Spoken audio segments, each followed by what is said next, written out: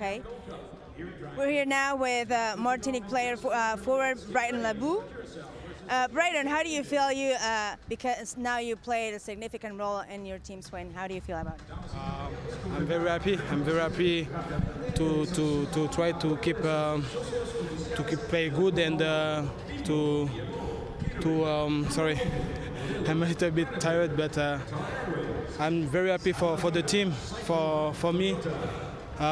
We're proud to win this game for the second step, and now we just need to keep going. Please tell us, how does it mean for you that your team is now one step closer to the Gold Cup group stage? It's very important because we know it's hard, and today we did it, and we have a second game Tuesday for access in the Gold Cup, so we will be prepared. Congratulations on your win today, and good night.